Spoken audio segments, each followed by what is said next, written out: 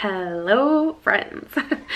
It's been a hot minute since I've sat down in front of the camera and poured out my heart and shared with you any bits of my life.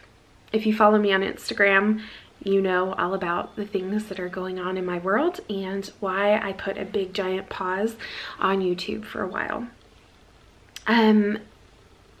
If you follow my channel and you watched some of my last vlogs, you probably got a bit of an inkling about why I took a big, giant, several months long break. And it was because I got my dream job of being a pastor, full-time pastor at our church. I am the kids pastor. And if you follow my vlogs, you knew that last summer I was asked to come on as the children's ministry assistant to our children's pastor. She runs this huge day camp. It is huge. It's like 6 weeks. It's a ginormous commitment. She had a lot of personal things that were happening in her world, some good things, some not great things, but she needed me to come on Sunday mornings to facilitate kids church for her. And it was such an honor and it was so awesome. And throughout the summer, our church grew by leaps and bounds. We grew, I don't want to throw out numbers, but we like quadrupled in size, really. And it was a lot. It was in all of the best ways, but it was just a lot and it was so consuming. I was only hired to do like 10 to 15 hours a week, but I was putting in a lot more because of this explosive growth and just facilitating all that. Like, not even just the spiritual aspect of that growth, but the physical aspect of it as well. Just managing people and putting new systems into place and teaching every Sunday, and it was powerful and amazing and super awesome. And at the end of the summer, our senior pastor, her lead pastor, asked me to come on full time. The children's pastor is still on staff, not as the children's pastor. She's the pastor of young families. She'd been looking to transition for about 3 years, actually. She'd put in like that she was done with kids ministry and they were actively looking for a children's pastor. And they interviewed people. They'd been really close to hiring and things just always fell apart. And it's amazing to me to look at like what I was going through in those 3 years and how God was preparing me for this role. He knew that if this was a job that was meant for me. I wouldn't have been ready 3 years ago, but when I was in high school, I felt a calling to go into ministry, and it was strong, y'all. It was intense and strong. There were two things that I always wanted to do with my life. The first was to be a farmer, and God willing, that will be a dream achieved someday. And the second was to be a pastor. That's what I was going to go to college for, and a story for another day. But God closed a lot of doors and he opened a lot of doors, and he closed the doors on traditional Christian college. He also closed the door on traditional school, because when that door closed on Christian college, I had no idea what to do with my life, and I thought, well, I'll just be a social worker. God closed that door and he opened up another one where I went to this ministry training program that radically changed my life called Master's Commission. And I've never lost sight of that goal of where I felt God calling me into full-time ministry. But over the years, I couldn't see why doors were closing and others were opening, and he just never put me in that path of full-time ministry. And at the time, I couldn't understand why God was taking me the long way around. But as I stood on stage, as we announced that I was taking the children's pastor role, I could see why God took me the long way around. He needed me to for the position that I'm in now.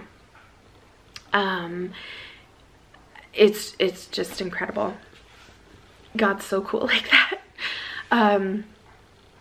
So I took the position. My first official start date was September 4th. That week the kids started back at school. Typically with our homeschooling, we would start in August because I wanted my kids to have a longer summer. Here in Ontario, at least where I am, school goes out till the very end of June, like the last Friday in June. So it's ridiculous and long, and it just feels like let's get out of this thing. So we would always start in August so that we could finish up in May and have a longer summer. But this past year, I was too busy with the church. I couldn't do that. So I said, you know what, we'll just start when when regular public school opens up, because they were going back to school sometime early September. Whatever day we started was the day that public school opened up. And y'all know, like if you were following me, you saw that I had set up my whole year. I had all of my my folders in place with all of our schoolwork. Like I'd mapped out the year. I had printed the stuff. Like all I had to do was take a folder of work and boom, there it was. Like I was set up, more organized than I've ever been for homeschool. And we tried it for 2 weeks. Just couldn't do it. The beauty of my position was I could work from home, and I was told I could work from home, but because there was so much hands-on work that needed done at the church, and because I struggled to separate my work life from my home life, I couldn't do both well. And we made the tough decision after praying about it to put the kids in public school. And it was tough for a hot minute there. Colt had never been away from me, and he had a lot of reservation about going to school. Aubrey was hesitant at first and then was like, Mom, I'm praying that you guys put me back in school, because she had started first junior kindergarten, senior kindergarten, and first grade had all been in public school. We loved their school. Like it's just this small like neighborhood school that is just phenomenal. Loved it. I've never had anything to do with their school, the reason why we homeschool. So we talked about it and it just seemed right.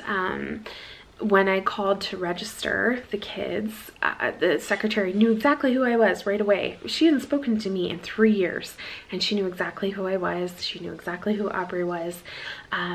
We got them registered like the following week, and they started, and it was awesome. It was really honestly like the best choice. We started out where I was like, oh, I'll drive you to school, and then they were begging to take the bus. And so they would take the bus. We signed them up for the bus, and it was just good. It was just really good. And so that's what happened. And then, of course, coronavirus hit, and they're still doing school. It's all online school. And it's weird because I'm in this funky place of I really want to homeschool my kids, but because they're required to do academic work through the school and they're required to do certain things, it's been really difficult to try and mix in homeschool with that. So it's been a weird spot. We're just really all ready to be done with the learning. But anyways, all that aside, why was I not filming? And it was simply because I was going at a pace that I wasn't used to. You have to understand that I have been now married for 12 going on 13 years.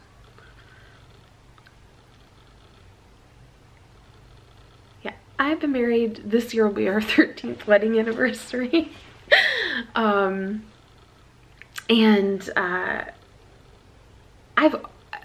Since I got married, I was a stay-at-home wife first because I couldn't work in Ontario. I'm American living in Canada, and I couldn't work here. So I was a stay-at-home wife for like 3 years before we had Aubrey, and it did not make sense to have a baby and then go to work when I've been a stay-at-home wife. So I've always stayed home with my family. I've classified myself as a homemaker. That has just been my world, my home, is my world. And I always had time to myself to manage my time and make it what I wanted it to be. Now I'm a full-time working mom, outside the home mom, who works, you know, sometimes evenings, weekends, like Sundays, if there's events, I'm there, that kind of thing. And it was such that I needed time to figure out my new life. I needed time to adjust, and the bare minimum had to be on my plate. Of course, it was my relationship with God, my relationship with Shane, my kids, and then my work at the church. And that's about all that I could fit on my plate. And I couldn't film. It would be awesome to look back at, you know, those memories of transition, but there was no way that after working a full day, spending time with my family, cleaning up our home, getting us ready for the following day, that I could first of all film, let alone edit. Filming is no big deal. It's always the editing that's like the hard part. So that's what happened. I couldn't. And it was also kind of interesting during that time. I actually stopped watching YouTube. I put a hold on everything. I stopped checking my comments. I stopped watching YouTube. I created a new account for myself, and I created it for the purpose of being able to like download or watch videos for like kids ministry, I guess. I don't even know how to say that, but so that my feed was no longer like YouTube stuff, no longer makeup and homemaking and clean with me's and junk like that. It was not junk, but you know what I mean. It wasn't stuff like that. And it's amazing what life looks like when you're not looking at a staged life, or you know, I don't even know. And I didn't miss it. I really didn't miss it. There was, apart from like my actual friends here on YouTube, I just didn't really watch anything. I found a few small channels that I felt like I could connect with under that other name, and I just stopped. And I had to sit with that and evaluate what I wanted to bring to the table when I started filming again. Because it was never a question if I was coming back or not, ever. That was never on the table for me. I always knew I was going to start filming again. It was just a matter of when and what would I be bringing to the table. And I realized I had to really sit with who I want to be on this platform. I've always been myself. I have always, like, there is just no like polishing up my world, but I could really just see a lot of polishing up that people do for views, and it just left such a foul taste in my mouth that I just didn't want to be a part of that. I had to sit and evaluate what I want to bring here. Time is your most valuable asset. You don't get more of it. You have a finite amount. You have a finite amount during your day. You have a finite amount of time for your life. And where you choose to spend that time is precious. If you are going to take time to watch anything that I put out into the world, video, Instagram post, Insta story, whatever, I want it to be uplifting, encouraging, and valuable. I want to bring you joy. I want to bring you hope. I want to bring you encouragement. And I needed to make sure that that's what I could bring to you. And I had to sit with what that will look like. I gotta tell you, I was really impacted by the death of Andrea Mills. If you don't know who she was this incredible she was this incredible woman who had a YouTube channel. She had like 50 some thousand followers, and her channel wasn't monetized. She never filmed for money. She filmed for the pure love of the people who followed her, and she was the most genuine woman. She has lots of kids and lived a very simple life, and just very, very encouraging. And I loved Andrea. I loved her channel and her spirit and the way she moved in the world. And she died very suddenly last year. She had cancer, and it was the type of cancer that would take you within a week.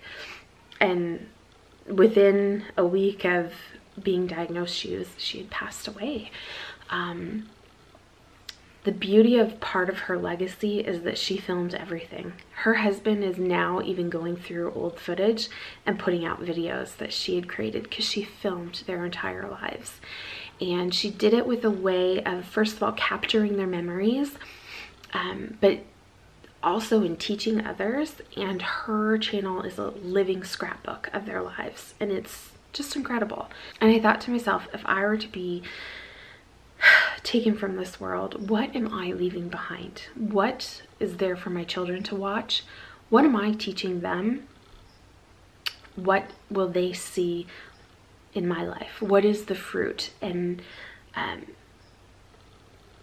what will I be leaving that they feel like that they want to grab hold of for their own lives? And so that has played into what I'm thought about my channel. And I realized that a lot of my content will just stay the same because I've always liked what I've put out because it's been authentically me. But I've also had to realize that there will be things that I won't do on my channel because they're popular or because they get views.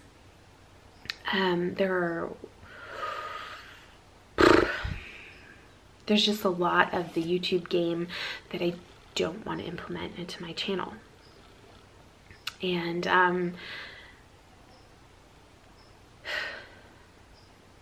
I hope you like it. I hope you like what you see moving forward. A lot of it will stay the same, but I feel like my focus has been narrowed. And my focus is, how can I teach? How can I bring joy?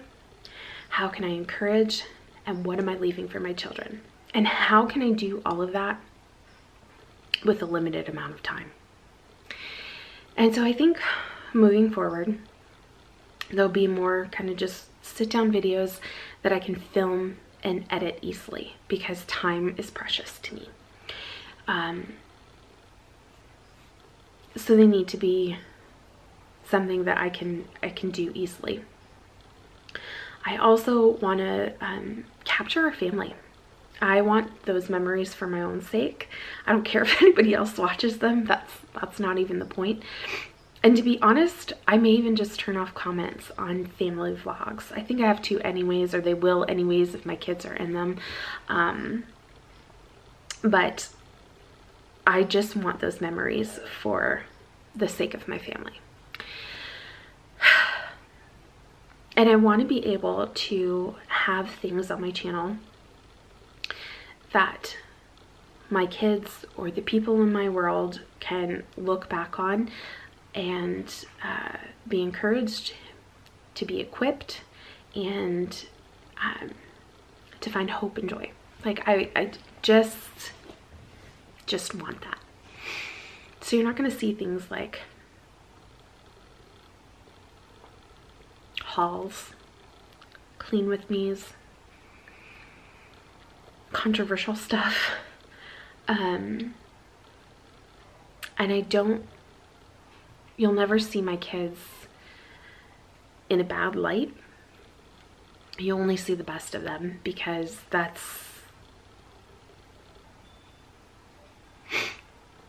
don't want if I'm putting them out there, if they're being shown, I only want the good things to be shown. Just the way it is. I have always thought about filming every single day. I have thought, what would I film? How would I do this? This is what I want to show. Every day, every single day.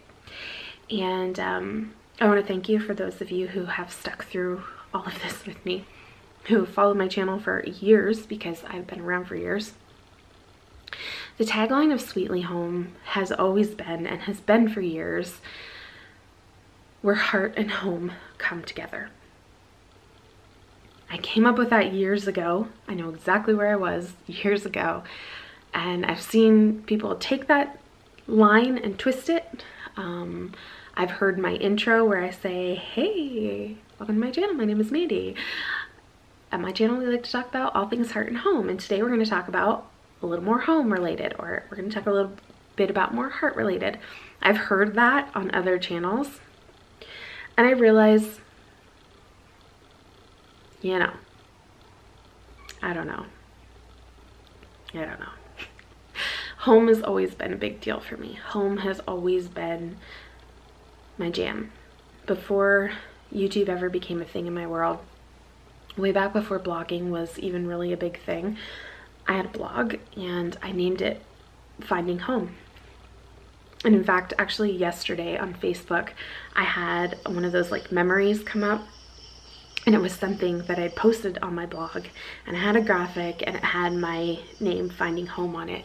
And because I was just like a small little blogger, someone else came up with that name and used it and marketed it and probably trademarked it, I'm guessing. They made a whole business around Finding Home. And so once that happened, I sort of lost my mojo for blogging, because I just felt crushed, because this was my sort of thing that I built for a couple years. And now someone else had that name and they were way bigger than I was. And so when I came to YouTube and I thought, what's my name gonna be? And just SweetlyHome was just something that like resonated with me, and it just was what it was. And my bent has always been towards home. I made a home management binder before Pinterest even existed. I like was reading books on homemaking before this was ever a thing. Home has always been so stinking important to me, and it's been a big portion of my identity. And moving forward with my channel, I want home to be front and center. I had to wrap this up, but I'm going to tell you a couple things. The first is, I have hours and hours and hours of footage of things from even years ago that I've never edited and put online. And I don't want to just sit on all of that, because there's some good stuff, recipes and family memories and just thoughts and things that I want out into the world, out onto my space here.